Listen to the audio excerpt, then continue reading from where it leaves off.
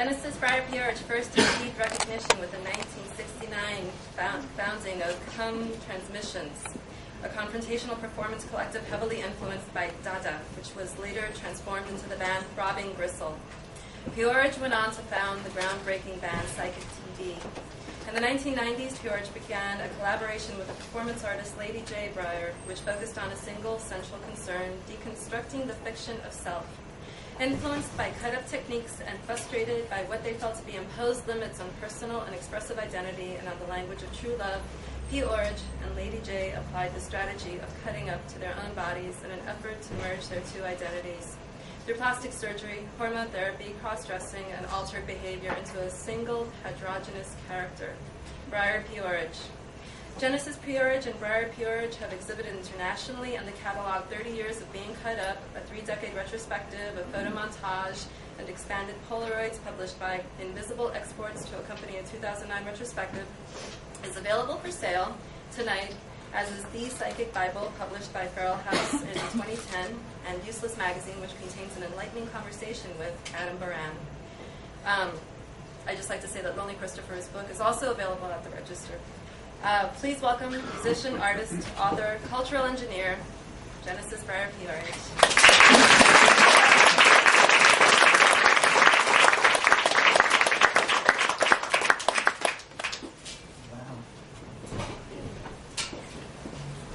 I hope you don't mind, but I'm going to sit down. I got in a taxi on the way here, and the taxi driver said to me, "My God, you look so tired." And I just thought, shit. If Delancey cars are saying that, then I really must be tired. So, with that excuse, I'm going to sit up here, and I can see everybody that way too. It's going to be like one of those rock and roll gigs where you can't get to stay still, isn't it? About that.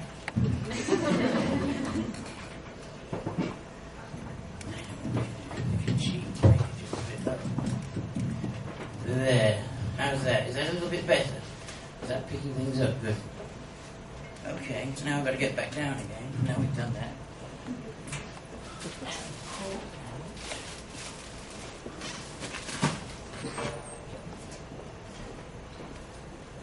10 years of life at least. This book, The Psychic Bible, was edited by a friend of ours, Jason Louvre, as well as many others in our sort of extended family. It was reduced from 10,000 or so pages from 80 different countries, probably, into 540. There is a French translation, and it's the same text, but for some reason in French, it's 740 pages. So that says a lot about language. It doesn't seem worth reading from this until we tell you a little bit about what we were trying to do. Some of you may know, some of you may not. There was a quick mention of the 60s in the introduction. Ever since we ran away from home in 1968, we've basically lived in collective or communal settings. We've not been one of those people who, surprisingly, always wanted our name up in lights. We always wanted everyone's name up in lights. And so basically from the beginning, my interest was to be drawn to those groups of people who were experimenting with alternative ways of living, and through that, alternative ways of being. And although that was what we were thinking in '68, it remains what we're thinking right now. So that's the basic theme of everything. When you start to live communally, as we did in this first group that we ran into, the Exploding Galaxy, back in 1968, it was a very rigorous, very physical, very much property-oriented approach to changing ways of living together. So, for example, the semi-squatted house that we were living in, we knocked out as many walls as we could without the house falling down. And most of all, we knocked out the doors of the toilets, the bathrooms. So there was no privacy at all for even the most technically intimate activities. You couldn't sleep in the same place twice, 2 nights running. You just had a sleeping bag or a blanket. You couldn't wear the same clothes 2 days running. All the clothes that everybody had were in one box. Whoever got up first put on the clothes they liked the best that day. Whoever got up last was either naked or wearing something very weird. That was usually me. And all the money was put in a box too. So if you wanted money for something, you had to convince everybody else that there was no other way to do whatever it was that you intended without money.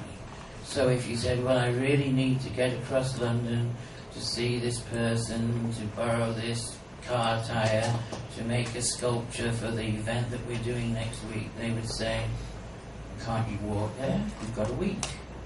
That's plenty of time. And you would have to go, you're right. And by the walking there, you would have all sorts of amazing adventures, of course. Now, this is one of the things that bothers me about what happens today with the internet. You miss out on all these incredible adventures. You think, where's St. Mark's Bookshop? Is it actually on St. Mark's? This is what happened tonight, of course. Is it, or is it on 3rd Avenue? Because the taxi driver will ask, and I'm obviously very tired. So, we looked it up, and we found where it was. But with other things, people do the same thing. I need a book on this, or I need information about that, and they just click. Now, when it was my turn, back then in the 60s, the early 70s, to try and find a book by, say, William S. Burroughs, there were no shops in the middle of Britain, in Birmingham, that sold anything by the beatniks. They didn't know who they were. If they did, they would say, that filthy stuff. So to get a book by Burroughs or Gysin, you would have to hitchhike all the way down Britain to London, find somewhere to sleep or sleep in a doorway, which we often did, but then go around Soho. Now, Soho was the red light district then. And the only places that sold Henry Miller, Jean Genet, and William Burroughs were the porno shops, because they'd heard that they were dirty books. So then you would go in and you would meet these people in the shops, steal the books when they weren't looking, and make friends. Try not to have to buy any of the pictures. What I'm saying is that there's this huge adventure. The gay man in the Rolls Royce who wanted to touch me up on the way down in the car, hitchhiking. And the people who turned out to be running Oz magazine, who asked me to write poetry for them. All those different things, direct contact, directly meeting people, finding out things you would never otherwise know. That doesn't happen when you just go click. And it's a tremendous loss of experience. It's a tremendous loss of information that you don't expect. And that's really important. Searching for things that you don't expect. So there we were in this house, all of us trying to make each other as uncomfortable as possible. And we had the right to just go, stop. And then someone might say, why are you using a knife and fork to eat your food? Doesn't everybody do that?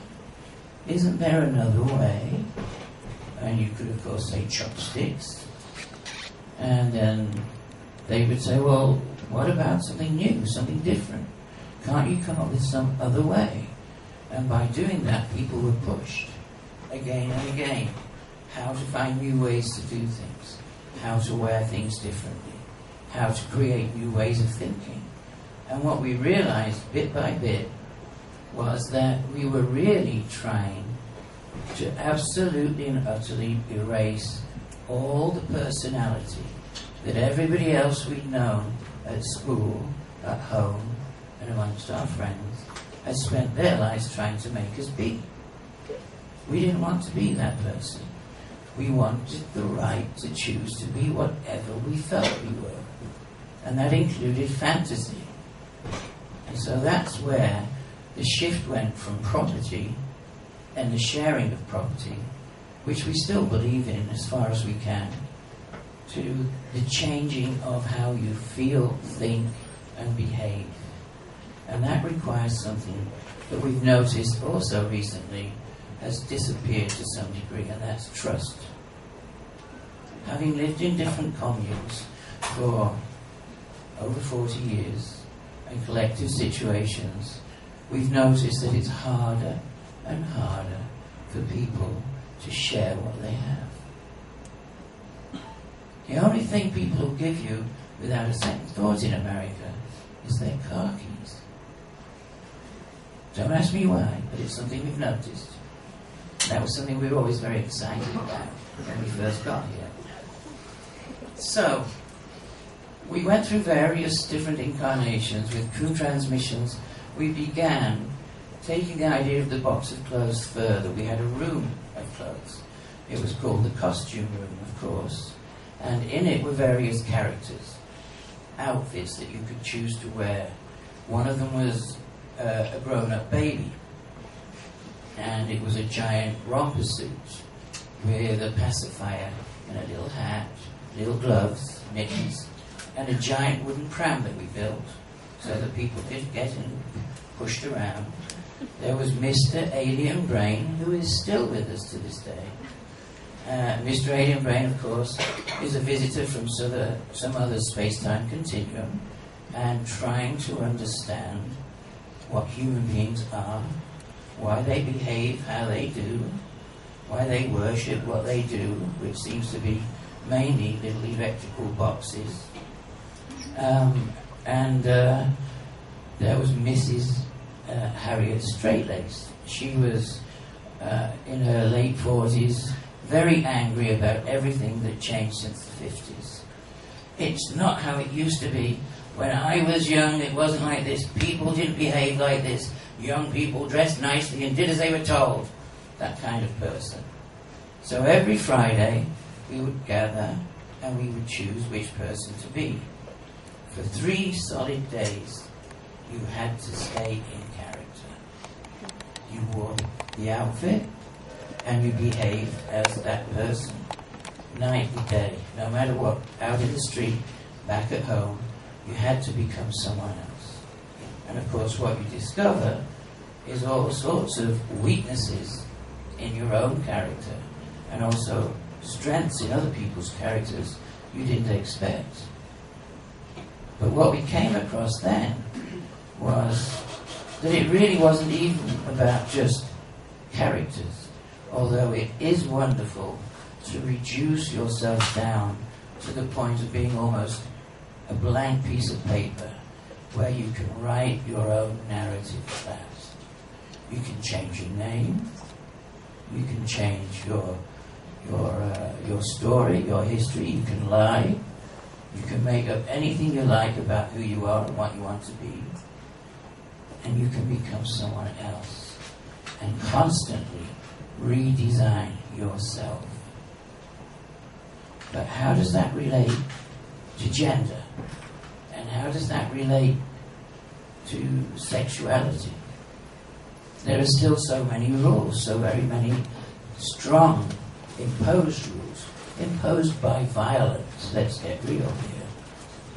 People obey laws, rules, and regulations because of a hidden intimation of violence, intimidation. Most people would behave very differently, even if it was just taking drugs openly in the street, if there were no laws that said you will be punished. So punishment is behind how we behave. Is there a way to escape that? Is there even a good reason for punishment? How do you find where those lines are? What are the lines we cross, and where are they really?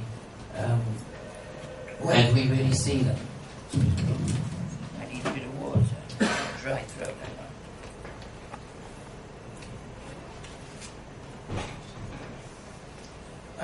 For example, when you go to sleep, what's the moment, and can you ever remember the moment between when you were awake and then you were asleep? Where is that interface, where there is that line. Is there a line? It seems as they've started to check particle physics that in fact there's huge gaps between everything. And if you took one tiny particle of part of one atom and then made an accurate model of the distance between it and another particle of the same atom, it could be 100 miles before you got to the next bit of a so-called solid item. So where are the edges of anything? Where does anything start and finish? There are no edges. So then we began to play, obviously first with male-female, and a lot of our performances were about exchanging clothes, and then thinking about things like, okay, I'm told it's all right to masturbate in bed, but why is it not okay to masturbate in an art gallery? Or is it? Perhaps it is. Is it okay to masturbate on a bus? No. Why not? Who makes these rules, and do they serve a purpose? So we began to get more and more interested in not just where those boundaries were and who created them and what was their function, which we felt mainly was repression, but also how much is real and how much is not. So we began to do things with wounding. Obviously we were using the idea of blood for many obvious reasons: menstruation, life, death, prettiness, it's very pretty stuff. And Cozy, Feli Tutti, would create fake wounding using fruit, crushing up apricots and tomatoes, and people would think that those wounds were real and be shocked. Myself would, of course, be slicing and cutting real wounds in a very matter-of-fact way, and nobody was interested for two reasons. I didn't have any breasts, and I wasn't naked. Cozy had breasts and was naked, and that was what made the difference between where the attention went, not what was real. Now that takes us up to a point where we're thinking, here we are, we've gone all this way, we've knocked ourselves down, we've looked as far as we can into the possibility of really creating oneself. But when you've done that, when you've made the choice to build yourself as an individual, where does that have to go? It has to go back into a community, or it's just selfishness, and it's just self-serving. So we began to think about ways to set up community. And that's when the Temple of Psychic Youth began. One thing we want to get clear about that name. The reason we used the word temple was because it's where you hit somebody to knock them out. Nothing to do with churches at all.